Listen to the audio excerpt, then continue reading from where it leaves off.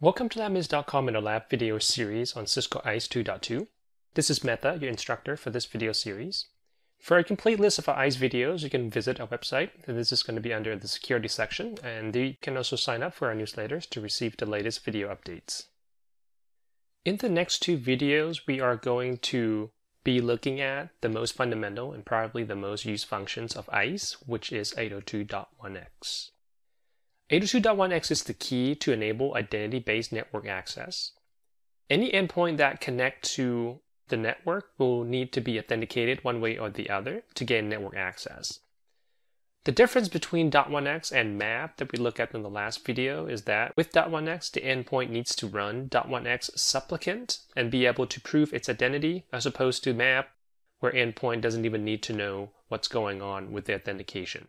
Once authenticated, ISE will know exactly who, when, and where the users are connected to the network. .1x is also a prerequisite to many other ISE functionalities like posture assessments or TrustSect, so it is very essential that you understand .1x. Starting in this video, we will look at wired .1x on Cisco switches. We will configure and test two commonly used authentication protocols, which are PEAP and EAP-TLS. For our lab topology, we have a two-node ISE deployment running version ISE 2.2, and the IP of the two servers are 172.16.32.102 and .103, and they're ISE1 and ISE2. And they're sitting on our server VLAN, VLAN 32. On that VLAN, we also have a Windows 2012 domain controller and certificate authority server at the IP of .40. Then we have a user VLAN, VLAN 64 with the subnet 172.16.64.0/24.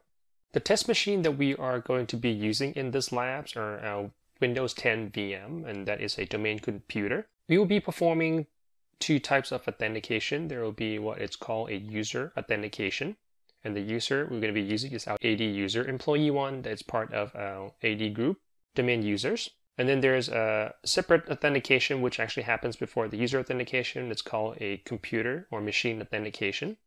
Since the domain join computer, it would use its credential, which is the hostname lm-win10-test1 to authenticate. At the same time as the computer join our domain, we have already issued a computer certificate. Actually, the user also have a certificate, and the CN of that computer certificate is just a computer name. Once the computer is successfully authenticated, it will receive a downloadable ACL called wired computer. And for the user, once the user authenticates, it will receive a different downloadable ACL called wired user. And the two protocols that we will be testing with is EAP-TLS and PEAP. We are going to configure ISE such that the user is required to log in from a domain computer, right? And the feature that enables the functionality is called machine access restriction, or MAR. And this is the same concept as what has existed back in ACS5. Right, so which means that any non-domain computer, which we also have another VM here, lm-win10-test2, will not be able to access the network, even though the user may have a valid AD credential. But as long as the computer the user is accessing it from is not a domain computer, we will be failing the authentication. And both of these test VMs are connected of our switch port gig1019, and the port has already been configured with 802.1x. And all of these authentication is going to be done through our Windows 10 native supplicant.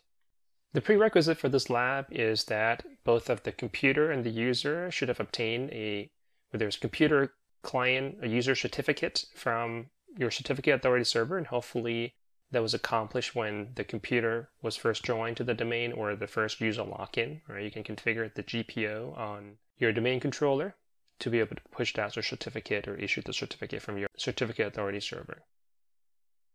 The way that we will be configuring the .1x on ISE is to follow the network access flow under the work center. Very similar to the profiler flow that we did in the previous video. So let me bring up the web interface to ISE under the work center right here. We have already looked at the profiling and probes. Now we are going to jump over to the network access section. Start with the overview. Here it gives you an overview of some of the things that you would need to configure, things like identity stores where the user's credentials are stored, whether it's internal or external. Policy elements that deals with conditions results, or as part of authentication authorization policies, adding network devices if you haven't done already. And then you go through the definition of policies, both authentication and authorization, and then some of the settings you can adjust. And finally, once you have gone live with your setup, then you have ability to view the live log, the radius, generate some reports, and perform troubleshooting. Right? Underneath, there's a quick link to Radius Live Log, which is the same link as the one located under the operation.